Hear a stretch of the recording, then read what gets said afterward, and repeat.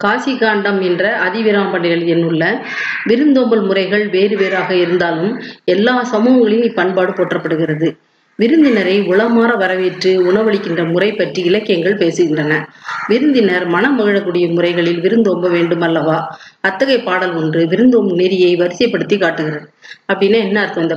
இந்த பத்தியில என்ன சொல்லியிருக்காங்க அப்படின்னா, ஒவ்வொருத்தரும் ஒவ்வொரு விதமாக ஒருத்தர் வீட்டுக்கு வரும்போது, விருந்தினராக வரும்பொழுது அவர்களை உபசரிக்கின்ற முறைகள் ஒவ்வொரு இடத்துக்கும் சமூகங்களுக்கும் வேறுபடும். ஒரு சமூகம் ஒரு மாதிரியும் மற்றொரு சமூகம் வேறு முறையாக வரவேற்பாங்க. ஆனால் அவர்களை உளமாற வரவேற்க வேண்டும். மனம் மகிழ மனதிலிருந்து ஒரு அன்பு பொங்க அவர்களை வரவேற்று அவர்களுக்கு உணவளிக்க வேண்டும். இதை எல்லா இலக்கியங்களும் பேசுகிறது என்பதாக இவர் ஆரம்பிக்கிறாரு. இதுல மனம் மகிழக்கூடிய முறையில் விருந்தோம்புகின்ற முறை பற்றி, அந்த நெறினா முறை, விருந்தோம்புகின்ற நெறி என்னவாக இருக்க வேண்டும் என்பதை பற்றி விளக்கமாக ஒரு பாடல் ஒன்று சொல்லுகிறது. அந்த இல்லொழுக்கம் என்ற தலைப்பில் கொடுக்கப்பட்டுள்ள இந்த பாடல், விருந்தினனாக ஒருவன் வந்து எதிரின் வியத்தல், நன்மொழி இனிது உரைத்தல், திருந்துர நோக்கல், வருக என உரைத்தல், எழுதல், முன் மகிழ்வன செப்பல், பொருந்து மற்ற அவன் தன் அருகுற இருத்தல், போமெனில் பின் செல்வதாதல், பரிந்து நன்முகமன் வழங்கல், இவ்வொன்பான் ஒழுக்கமும் வழிபடும் பண்பே. 9 வகையான முறைகளில் அவர்களை வரவேற்க வேண்டும் என்று அவர் சொல்றார். அப்படின்னா விருந்தினனாக ஒருத்தர் விருந்தினராக நம் வீட்டிற்குள் உள்ளே ஒருவர் வந்தால் அவர் என்ன செய்யணும்? நயந்து உரைக்க வேண்டும். அவர் எதிரின் வியத்தல், அவருக்கு முன்பாக இருந்து, வியத்தல்னா வியந்து வாங்க என்று சொல்வது மட்டுமல்லாமல் அவர்களை வியப்புடன் வரவேற்க வேண்டும். நன்மொழிகளை இனிமையாக கூற வேண்டும். நல்ல சொற்களை இனிமையாக உரைக்க வேண்டும். உரைத்தண்டா சொல்லுதல். திருந்துர நோக்குதல் என்று சொன்னால் முகமலர்ச்சியுடன் அவரை நல்லபடியாக தெளிவாக ஒரு முறைச்சிட்டு உட்கார்ந்துட்டு இருக்காம இனிமையாக பார்வையில் அவர்களை நோக்குதல் என்றால் பார்த்தல். வருக என வரவேற்றல், வீட்டிற்குள் உள்ள வாங்க என்று கூப்பிடுறது. வாசலே பார்த்து வெளியில் அனுப்புறது இல்லாமல், வர்றேன்னு சொன்னாலும் கதை பூட்டிட்டு ஊரை பார்த்து போகாமல், ஊருக்கு போகிறேன்னு போய் சொல்லாமல், இது போன்ற பல்வேறு விதமாக நம் விருந்தினர்களை வரவேற்காமல் அவர்களை வெளிநடப்பு செய்கிறோம் இல்லையா? அந்த மாதிரிலாம் இல்லாமல் அவர்களை வரவேற்க வேண்டும். எழுதல், முன் மகிழ்வன செப்பல், அவர்களுக்கு எதிரில் நின்று அவர்கள் மனம் மகிழும்படியாக மகிழ்வதையெல்லாம் பேசுதல், அவர்கள் முன்பாக மகிழ்ந்து செப்பல் என்றால் கூறுதல். பொருந்து மற்ற அவன் தன் அருகுற இருத்தல், அப்படின்னா அவனுக்கு பக்கத்தில் போய் உட்கார்ந்து அமர்ந்து ரொம்ப அன்போடு அவர்களுக்கு பக்கத்தில், அருகுற இருத்தல்னா பக்கத்தில் அருகில் உட்கார்ந்து அமர்ந்து கொள்ளுதல் என்பதாக. இருத்தல் என்றால் அருகில் உட்காருதல். பொருந்தும்படியாக அவர்கள் பக்கத்தில், மற்ற அவன் அவர்கள் அருகில் போய் இருக்க வேண்டும். போம் எனில் பின் செல்வதாதல், நாங்கள் போயிட்டு வரோங்க அப்படின்னு கிளம்பும் போது அவர்கள் போகிறோம் என்று சொல்லும் பொழுது பின் செல்வது, அவர்களுக்கு பின்னாலேயே சென்று அவர்களை வழி அனுப்ப வேண்டும். அவர்கள் வாயில் வரை பின்தொடர்ந்து செல்லுதல். அது பரிந்து என்றால் இரக்கத்தோடு, அன்போடு, பண்போடு, நன்முகமன் என்றால் முக மலர்ச்சியோடு, நன்மையான முக மலர்ச்சியோடு, வழங்குதல் என்றால் அவர்களுக்கு போய் வழி அனுப்புதல் ஆகிய இந்த ஒன்பான் என்றால் 9 விதமான ஒழுக்கங்களும் வழிபடும் பண்பாகும். இல்லற ஒழுக்கத்தின் பண்பாக இருக்க வேண்டும் என்பதாக இல்லொழுக்கம் பற்றி, இல்லறம்னா வீட்டிற்குள் ஒழுக வேண்டிய நடக்க வேண்டிய முறைகளை பற்றி, விருந்தினர்கள் வந்தால் எவ்வாறு உபசரிக்க வேண்டும் என்ற செய்திகளை பற்றி கூறுவதாக இப்பாடல் பகுதியினுடைய பொருள் அமைகிறது.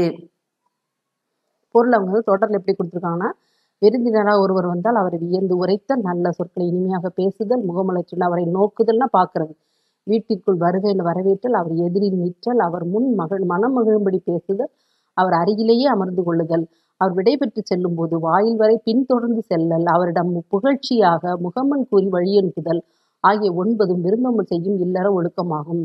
புகழ்ச்சியாக முகமன் கூறுதல்னா ரொம்ப புகழ்ந்து அவர் முகத்துக்கு நேர புகழ்தல். பொதுவாக போனதுக்கப்புறம் அவன் இப்படி திட்டிட்டு இருந்தா கூட தெரியாது, பரவாயில்ல அப்படின்ட்டு முதல்ல நேருக்கு நேராக அவரை பார்த்து சந்தோஷமாக அவர்களை எதிர்கொள்ளுதல் என்பதை மிக முக்கியமான விருந்தோம்பல் பண்பு.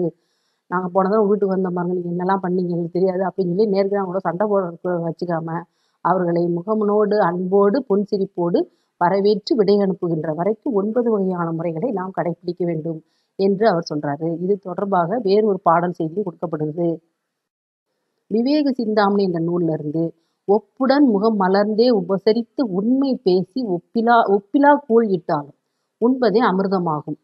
முப்பழமுடு பால் அன்னம் முகம் கடுத்து இடுவாராயின் கப்பிய பசியினோடு கடும்பசியே ஆகும் தானே அப்படிங்கிறது. இதுவும் விருந்தோம்பல் தொடர்பான ஒரு பாடல் வரிகள் தான். என்னன்னா, பாடலடிகள் என்ன இருக்கு அப்படின்னா, ஒப்புடன் முகம் மலர்ந்து அவங்களும் ஒரு முக மலர்ச்சியோடு உபசரித்து உண்மையாக பேசி அவங்க உண்மையாக பேசணும். அவங்க கிட்ட வந்து சாப்பாடே இல்லாமல் உப்பு இல்லாத கூழ் என்றால் உணவு, உப்பற்ற பண்டம் குப்பையிலே சொல்லிட்டு உப்பு இல்லாத ஒரு சாப்பாடு தான் அவங்ககிட்ட இருக்குன்னா அதை கூட கொடுத்தா கூட அவங்க அன்போடு கொடுக்கும் பொழுது அதை உண்பது அமிர்தம் மாதிரி இருக்கும்.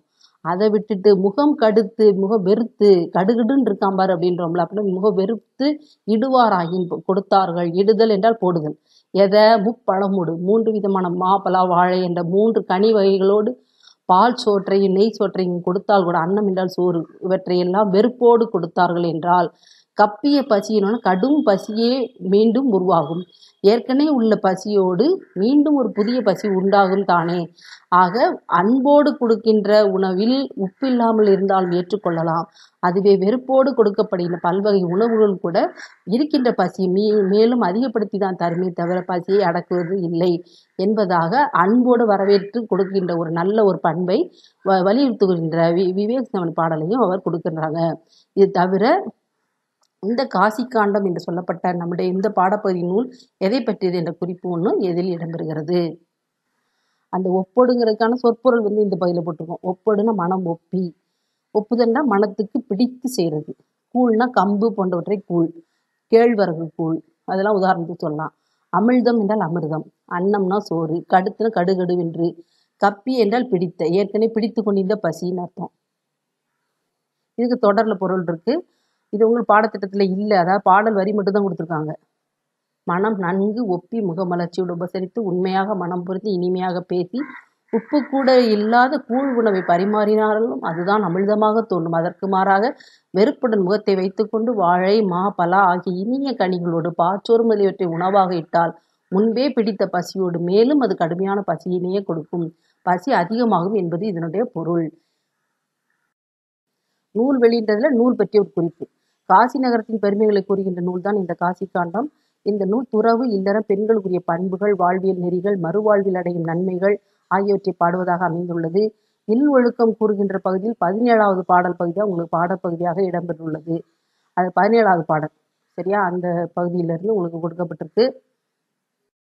இதுல முத்துக்குளிக்கும் கொற்கையின் அரசர் அதிவீரராம பாண்டியர் இந்த ஆசிரியர் பற்றிய குறிப்பு. தமிழ் புலவராகவும் திகழ்ந்த இவர் இயற்றிய நூல் காசி காண்டம். இவர் ஒரு அரசர், அது மட்டும் இல்லாமல் ஒரு புலவர். இவருடைய மற்றொரு நூலான வெற்றி வேர்க்கை என்று அழைக்கப்படுகின்ற நறுந்தொகை சிறந்த அறக்கருத்துக்களை எடுத்துரைக்கிறது. குறுந்தொகை என்று சங்க இலக்கியத்தில் ஒரு நூல் இருக்கு. இது வந்து நறுந்தொகை என்று அழைக்கப்பட்ட ஒரு நூல். அது பேர் வெற்றி வேர்க்கை. இவர் எழுதியது. இவருக்கு மற்றொரு பட்ட பெயரும் இருக்கிறது, சீவலமாறன் என்ற பெயரும் உண்டு. இது போகவும் பல்வேறு நூல்கள் அவர் எழுதியிருக்காரு. நைடதம், லிங்க புராணம், வாயு சம்ஹிதை, திருக்கருவை, அந்தாதி, கூர்ம புராணம் ஆகியவை இவர் இயற்றிய நூல்கள். இவையெல்லாம் உங்களுக்கு ஒரு குறிப்புகளோட, இப்போ டிஎன்பிஎஸ்சி எழுதக்கூடிய மாணவர்களுக்கு ஒரு வரியில் கேள்விகள் கொடுத்தாங்கன்னா இந்த நூல்கள் குறிப்புகளை பற்றிய குறிப்புகளையும் சேர்த்தே தான் நீங்கள் படிக்கணும்.